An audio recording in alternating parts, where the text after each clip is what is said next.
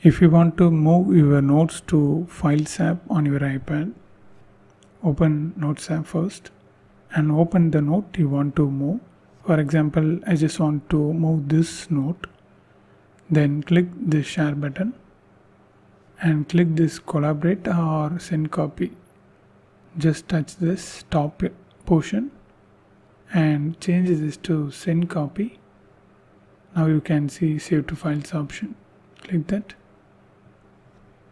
Now just select the path. If you want to store this to iCloud, choose this. On my iPad, select this. Just click save.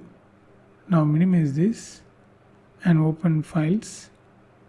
And on my iPad, here you can see the notes. So now it's only text format. You can edit this.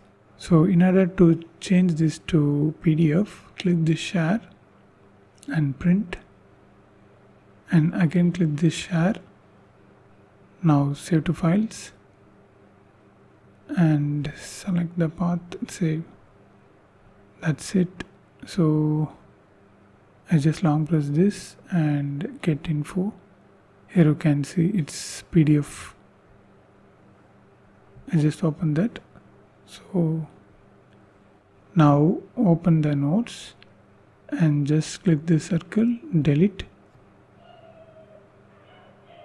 And click here and recently deleted, and here also click delete and delete note. That's it, you are done.